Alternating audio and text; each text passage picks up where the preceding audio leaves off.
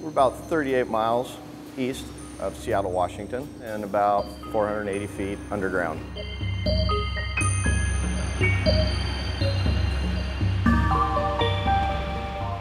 It is an underground facility, so every day you gotta come down and into the hole. Each unit's 12 megawatts each at full load. It's about 400 CFS each at full load. Output is a total of 24 megawatts.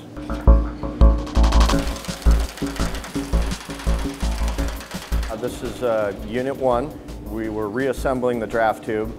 The reason we removed the draft tube is to take runner inspections and clearances, inspect our cooling water system, which is in the tail.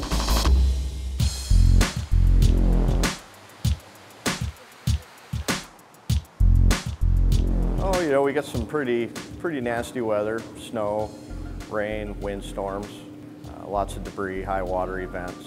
So in the summer, flows aren't sufficient enough to produce power, so we take that time to do inspections and maintenance and make sure everything's tip-top.